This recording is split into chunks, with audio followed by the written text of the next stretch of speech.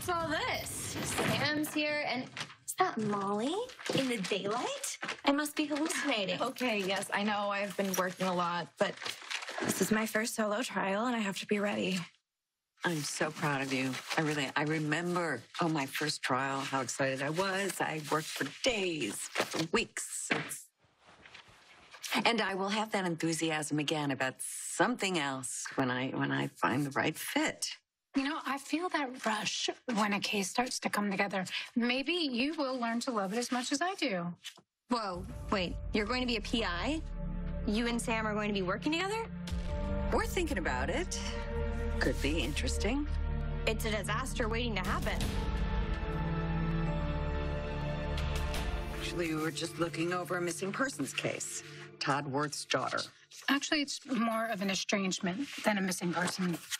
Todd Worth. Todd Worth, why do I know that name? Because he's the CFO of D&E Shipping Partners. Were you aware? Yeah, so? His company was responsible for the big oil spill in the Arctic. D&E Shipping Partners have a horrible environmental record. I am kind of surprised you took him on as a client. I'm working for Worth, not D&E Shipping Partners. Right, but what if he's using you to find the whistleblower, claiming that she's his daughter, so you'll find her? Do you think that I haven't vetted my client to make sure that the daughter was real? Mom, I know how to do my job.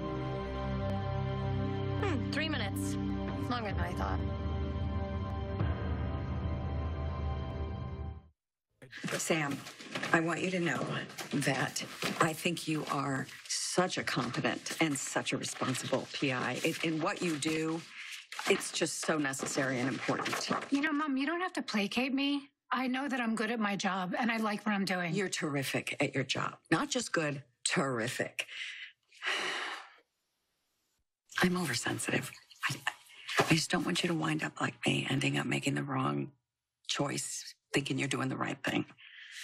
What are you saying, Mom? I just don't trust my judgment right now, that's all. I lost my law license over Neil. What was I thinking, right? So, I get self-destructive when things get normal. Normal isn't normal to me. Well, do you think that you're the same person that you were when that happened?